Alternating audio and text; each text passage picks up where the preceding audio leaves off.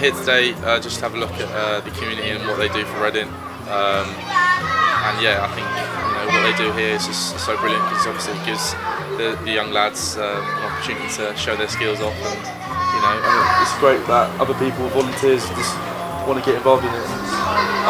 That's when I was younger. I always wanted to play football, so for these young guys and girls as well, they love football. So.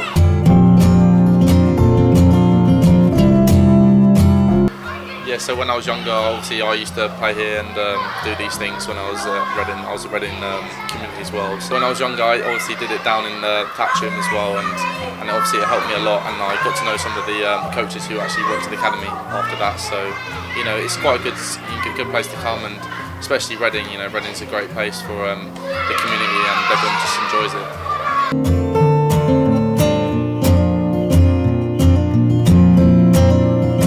Obviously other players as well as me obviously want to get involved. I think Yoko's been down here a few times. Other people as well, like John Swift, and everyone wants to get involved in the community, and I think that's so good for us and the club. And obviously the players, they want to show their respect back to the community, and just show that they actually care as much as they care about our football, on the Saturday. So we always want to get involved in that.